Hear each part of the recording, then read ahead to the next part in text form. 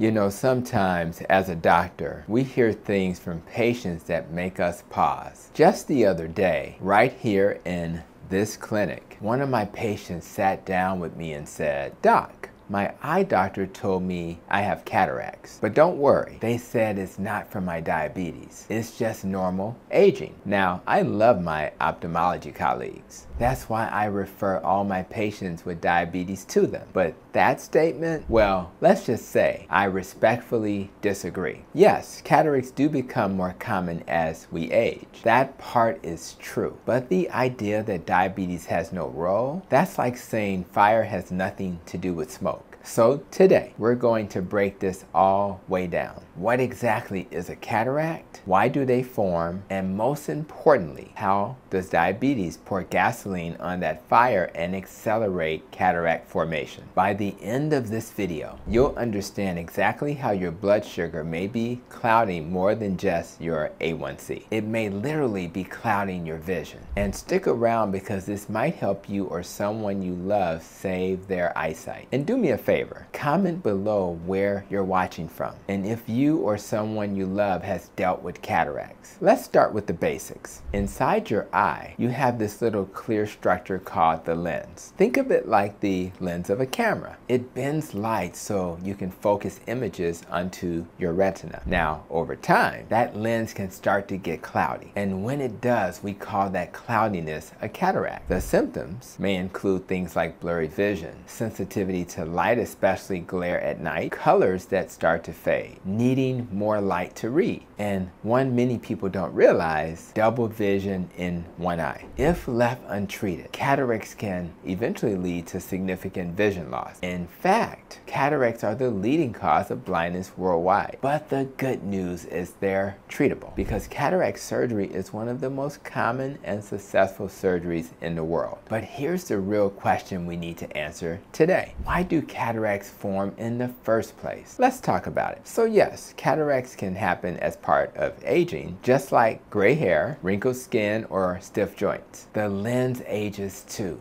As we get older, the proteins inside the lens start to break down and clump together. That clumping scatters light, making the lens cloudy. But, and that's a big but, there are certain things that accelerate this process. Things that essentially make your lens age faster than your birth certificate says it should. Here are some of those accelerators. Diabetes. We'll come back to this one, so buckle up. Smoking, excess UV light exposure, long-term steroid use, your genetics, certain medications. So when your eye doctor says it's just aging, they're only telling part of the story. For many people, especially those with diabetes, this process is happening earlier, faster, and more aggressively than in people without diabetes. And that brings us to the real star of today's show. How exactly does diabetes contribute to cataracts? All right, let's get a little nerdy for a moment. After all, I am a doctor. You know I love mechanisms because once you understand the why, it changes how you approach your health. So here we go. 4 major pathways where diabetes wreaks havoc on your lens. Number 1, the sorbitol pathway, osmotic stress in action. When your blood sugar is high, not all that extra glucose stays floating in your bloodstream. Some of it enters cells that don't even have insulin receptors,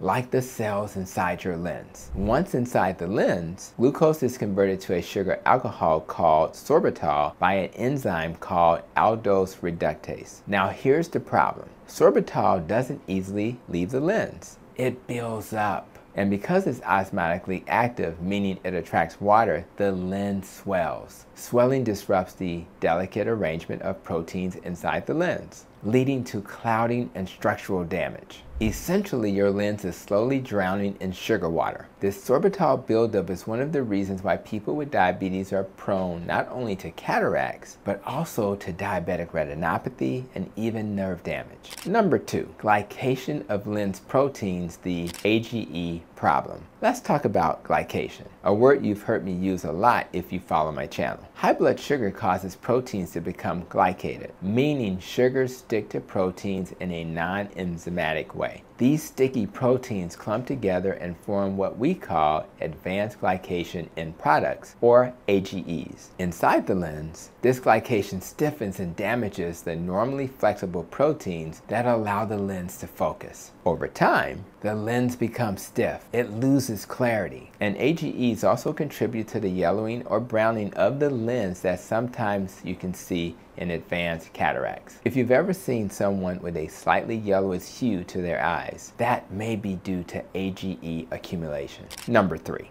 Oxidative stress, which is a free radical firestorm. Chronically high blood sugar also ramps up oxidative stress. Every time glucose enters energy pathways like the mitochondria, reactive oxygen species, abbreviated ROS, are generated. And when ROS overwhelm the lens's natural antioxidant defenses, like glutathione and superoxide dismutase, cellular damage follows. The result? Damaged proteins, cloudy lens fibers, progressive vision loss, because oxidative stress is like rust inside your eyeball. Number 4, inflammation and insulin resistance, the slow burn. What would a Dr. Hampton video be without mentioning inflammation or insulin resistance, right? Because systemic inflammation from insulin resistance, metabolic syndrome, and diabetes spills over into all tissues, including the eye. Inflammation damages the lens proteins, impairs circulation to the eye, and contributes to cataract formation. And the longer the duration of diabetes, the greater the risk. Now let's get back to my patient's ophthalmologist for a second. They said it was just normal aging, but here's the reality. Studies show that a person with diabetes can develop cataract 15 to 20 years earlier than a person without it, and they are up to 5 times more likely to develop cataracts. They also tend to develop a specific type of cataract called posterior subcapsular cataract, which is particularly linked to metabolic dysfunction.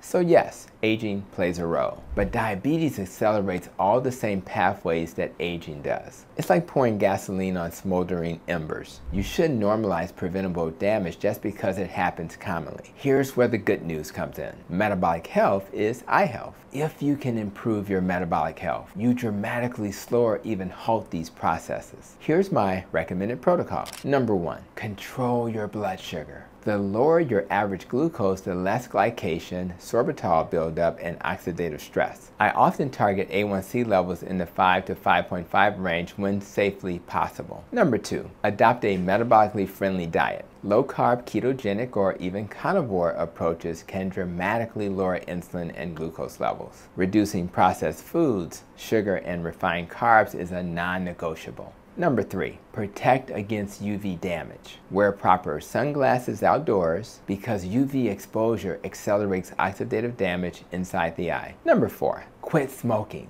Smoking directly worsens oxidative stress and cataract risk. Number 5, limit steroid use. Long-term steroid medications increase cataract risk, so use only when medically necessary. Number 6, consider nutritional support. Some nutrients may support lens health. Carnosine was shown in some studies to reduce glycation in the lens. Alpha lipoic acid is a powerful antioxidant. Vitamin C supports glutathione recycling. Glutathione precursors like NAC. Omega-3 fatty acids because of their anti-inflammatory benefits. But of course, talk with your healthcare provider before starting any new supplements. So let's wrap this up. Cataracts aren't just about age. For many, they're about accelerated aging driven by metabolic dysfunction. So if you have diabetes or even prediabetes, your lens is under attack. But you don't have to be passive. By taking control of your metabolic health today, you're protecting not only your eyes, but your entire future. And if you've made it to the end of the video and you found this video helpful, give it a like.